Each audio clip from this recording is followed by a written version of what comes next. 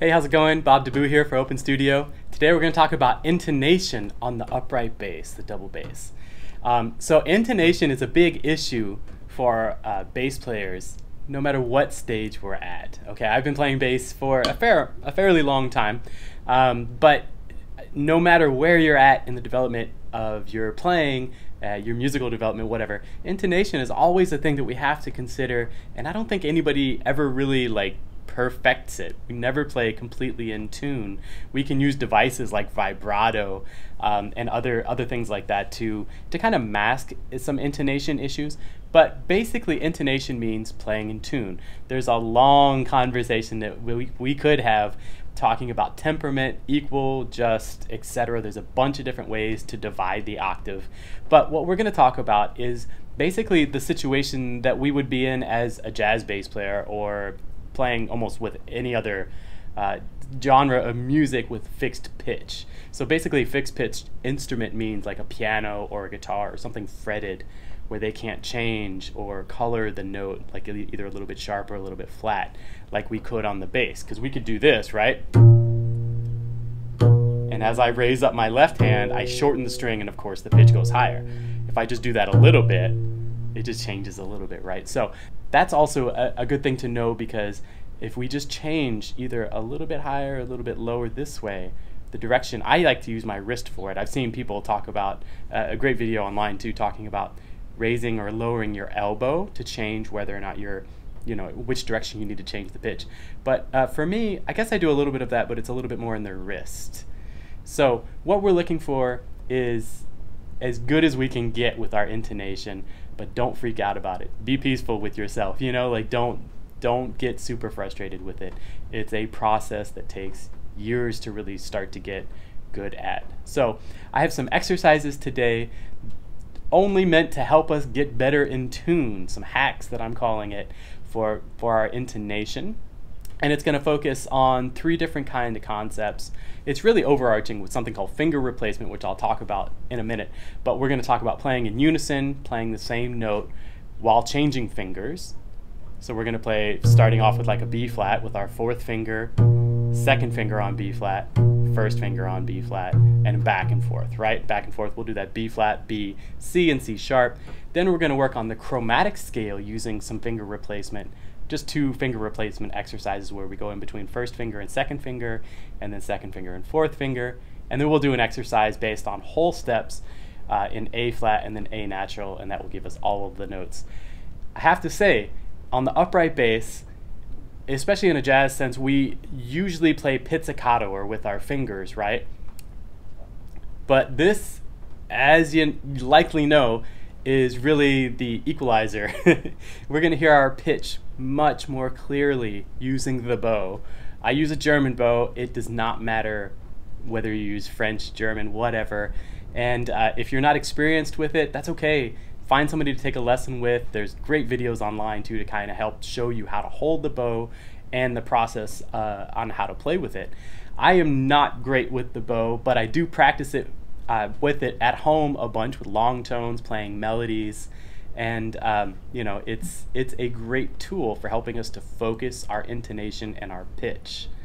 So let's get started by looking at the first exercise here, and this is something that you can get the audio for. Just click the link downstairs, and I have tracks for you to practice along with, as well as a PDF of what it is we're doing today.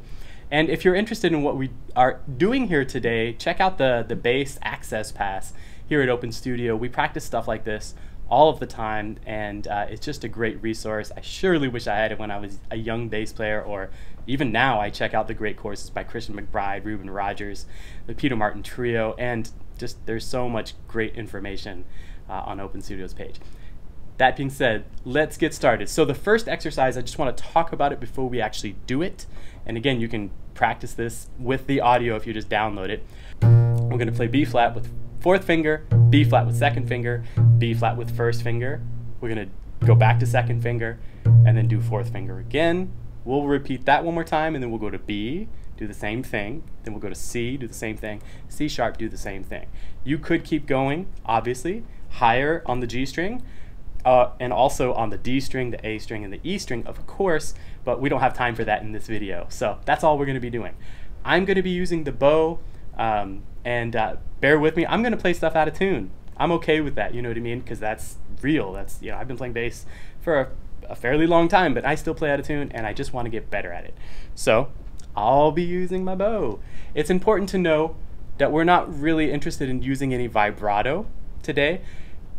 When we're walking bass lines or we're playing in two, we don't want to use vibrato for the most part. There's nothing saying you can't.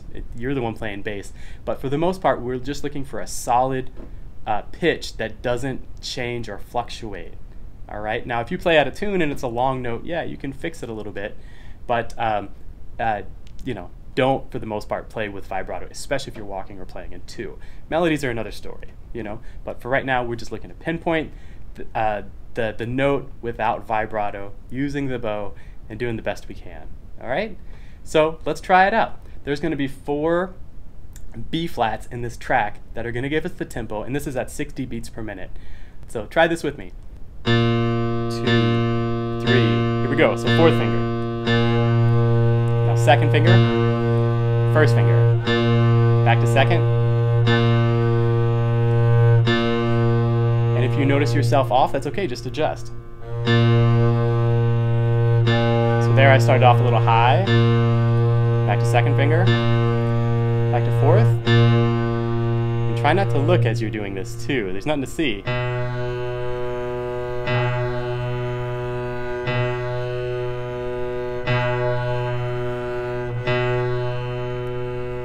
So as I'm doing this, I'm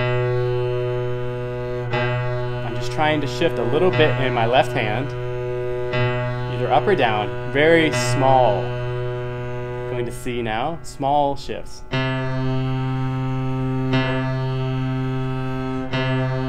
Play on the tips of your fingers. And if you play out of tune, just smile, it doesn't matter. You'll get better at it.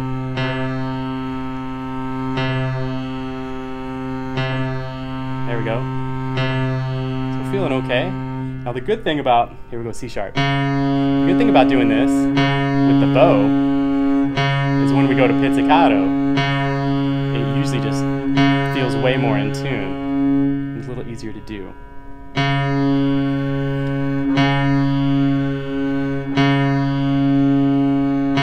Remember, no vibrato. There we go. Cool, okay. So that is the first exercise. It's unison, as in we're playing the same pitch, finger replacement. So we're trying to just shift just enough to where we can get our 4th, then 2nd, and then 1st finger going. But now try the exercise pizzicato, and it's going to feel way different, all right? So this next exercise is based on the chromatic scale, and we'll just be using our index and our middle finger, so 1 and 2, to play the chromatic scale. We're going to start on a G sharp, and we're going to do this all on the G string. We're going from G sharp up to G natural, okay? You could, of course, again, go higher. You could play it on the different strings. We just are not doing that right now. So, but we're going to play G sharp with 1st finger, go to 2nd finger on A, and then note where that A is. Try to get that in tune as quick as you can because this moves along. You can definitely slow this down, but find that A, and then we're going to finger replace into the 1st finger. So we're going to play the A natural with 2nd finger, and then go to A natural with our 1st finger. The next note's going to be B flat, and our hand is already set up to do that. B flat with 2nd finger, B flat with 1st finger. Then, of course, you just keep going up. B natural with 2nd finger, B natural with 1st finger. And we're just going to keep going up and doing that. We're going to get up to G with 2nd finger, and then we're going to start coming back down. So we'll do G, G flat, and then with the 1st finger, but this G flat we're going to replace with 2nd finger. And you'll note that it's a little tricky to do that, but the more we practice this, the more we're going to get this muscle memory and our ear memory too in tune. So let's try this exercise out. If you play a note out of tune, try to adjust just a little bit. Otherwise, just accept it and move on. You'll hit it next time in tune, okay? Let's try the exercise. 2, 3, 4. Here we go.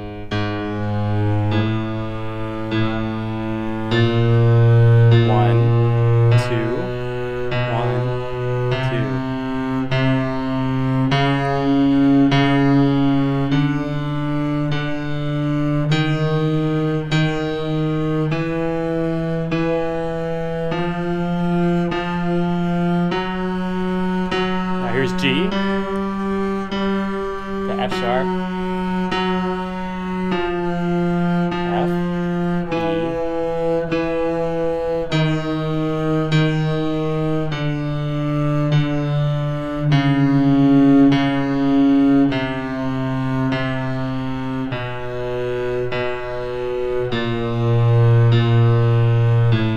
repeat it. Here we go. Top.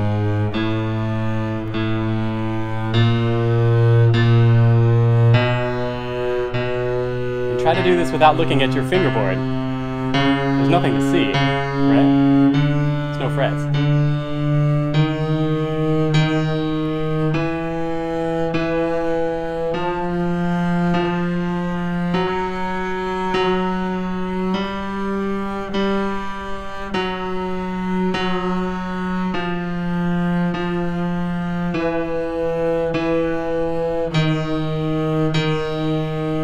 I tend to hit these notes sharp as I descend.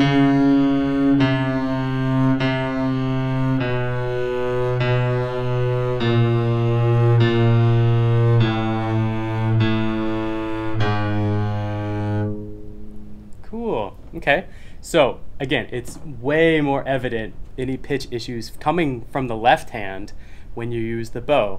If I were to do the same thing pizzicato, it would feel a little bit more comfortable.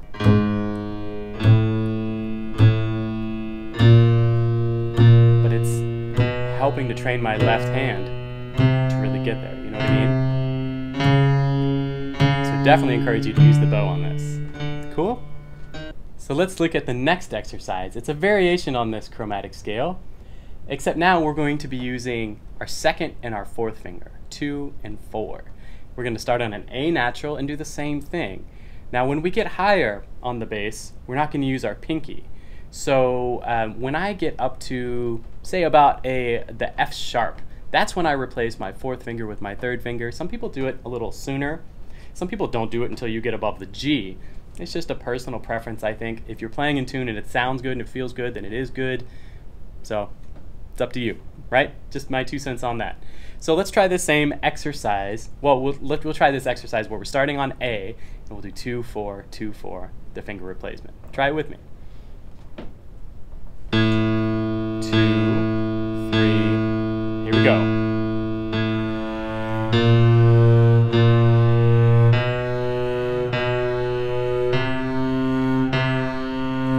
So now the first finger is just coming along for the ride, right? But I am trying to keep it over the string, over the neck, not letting it fly out. I need to focus.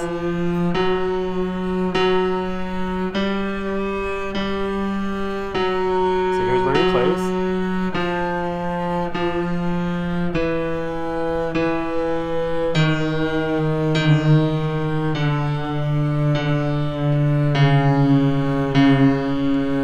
It's not practicing if you don't sound like terrible sometimes, right? Here we go, repeat it. Going up.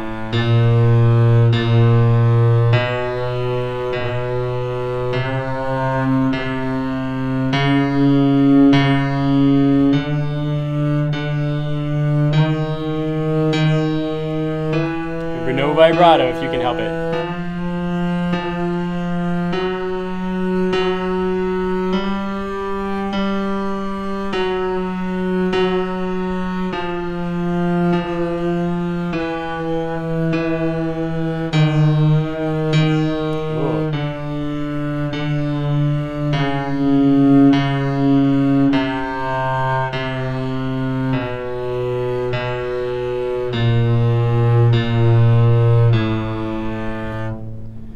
Okay, so if you do an exercise like that daily, and especially if you slow it down, we're doing it a little bit faster today, but just to get through the video.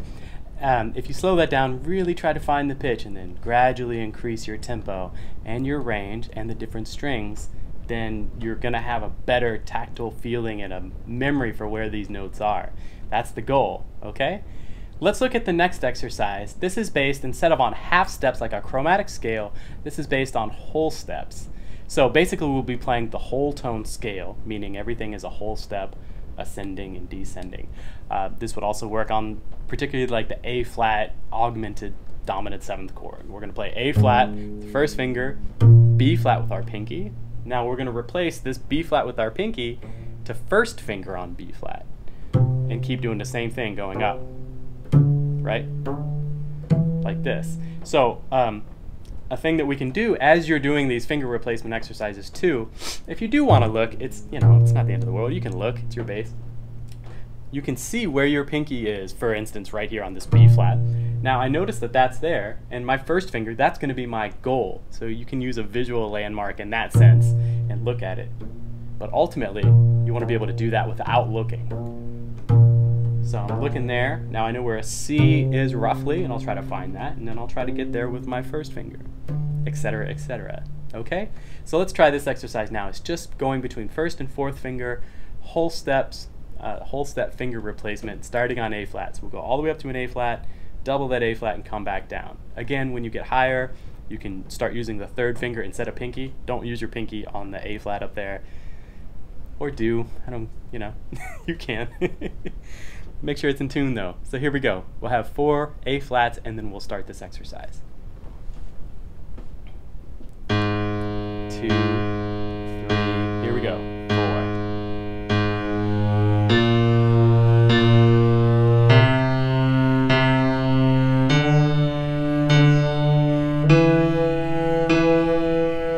That's why I'm using 30. So play A flat again.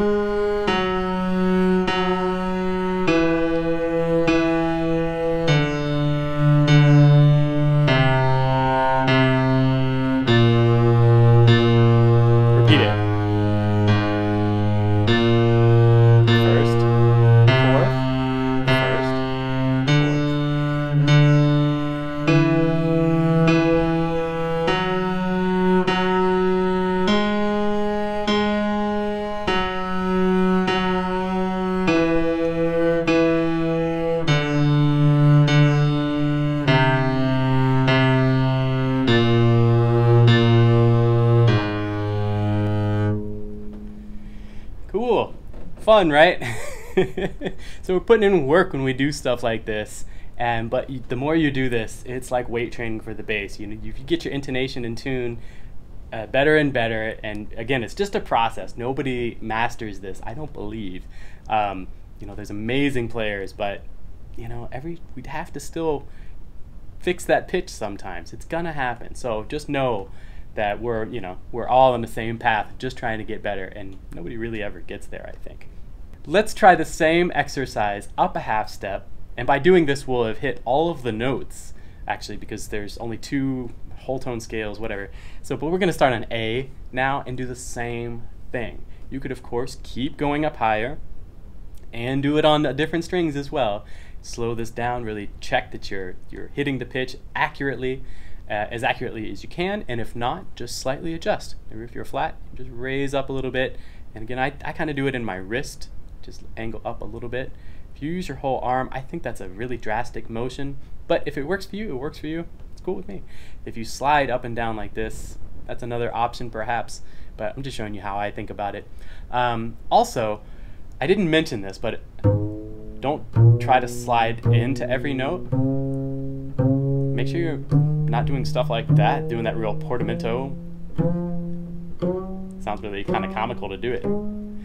But make sure you're not sliding in every pitch. Try to hit the pitch and then adjust it if you need to. Or leave it where it's at and just accept it, all right? And know that you'll hit it the next time. So let's try this last one. Here's a whole step finger replacement exercise, first and fourth finger. Here we go. 2,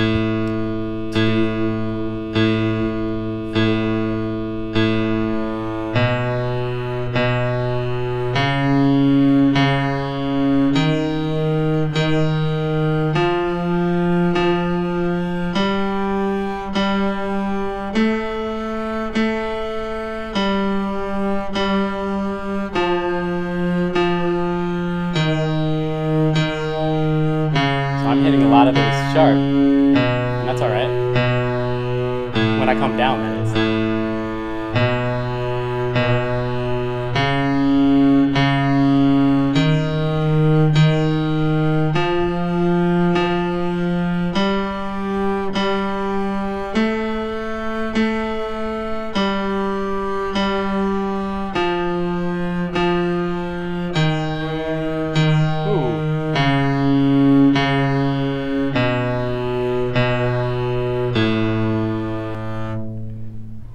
Okay, so cool.